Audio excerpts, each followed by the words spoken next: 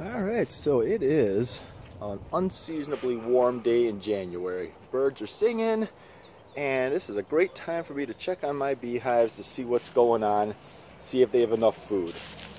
As we can see, everybody is alive and well. They are actually flying around like it's a day in March. It's 50 degrees out here. They only huddle and cluster when it gets really cold into the 30s and below, so it's plenty warm for them to fly, kind of relieve themselves because they don't go to the bathroom in the hives. And I'm just going to make sure they have enough food in here now. So here we go. Let's see if I could do this one-handed here. Okay, yeah, I didn't exactly glue this whole thing down because it's too cold for all that, but this is my little insulated cover on the inside here. Kind of pry that guy off. Oop, killed a bee there once upon a time. Sorry, kiddo. That must have hurt. Alright. This is just... honestly, there's really no reason for that thing to even be there, because this insulated cover provides the ventilation. Alright, let's see what we have. Lid off. And they're working on it. They're working on it. Yeah. A couple of them apparently got trapped in some of the colder parts of this thing and ended up not making it. Kind of got isolated. Your fault for being foolish, but look at how they're working on that over there. Alright, so for some reason this hive likes sugar apparently more than their own honey. I didn't see the other hive going for their sugar as much, but I'm just going to replenish it.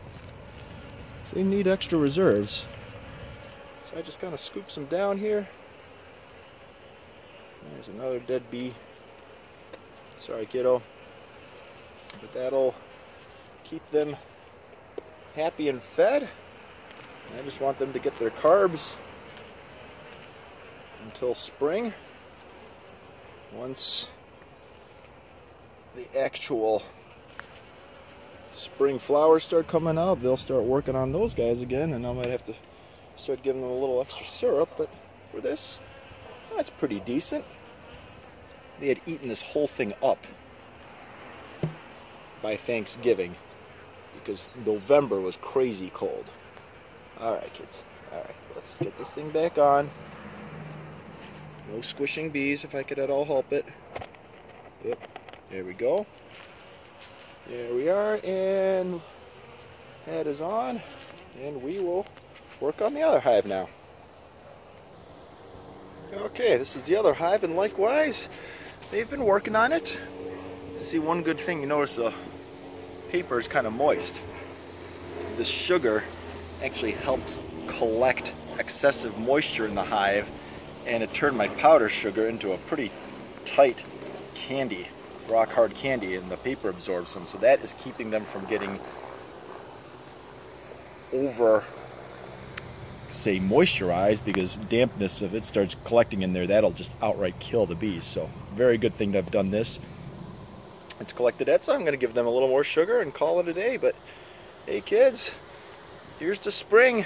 I ordered some new queens for you. We'll see how that goes.